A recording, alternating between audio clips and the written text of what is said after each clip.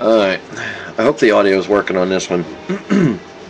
The last video was slamming your E-Cigs, your batteries. Sorry about the no audio. You know what though, I think I'm going to leave it up just for the hell of it. Alright, so basically what I said was these batteries, all these batteries can be dropped. If you think they're not working, don't be so sure of that, because I've done it to 3 or 4 of them, thought they were done, cooked, broke, whatever, and just dropped them like that, and ends up being, you know, slamming them on the side of the table like this, or even the USB pass-through. I had my sister do a USB pass-through. She was actually pretty brutal with it, I guess, and it kept working.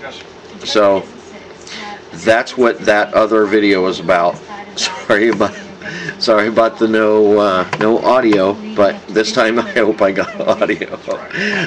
So alright, keep on vaping, because you know it's better than the other shit you had smoked.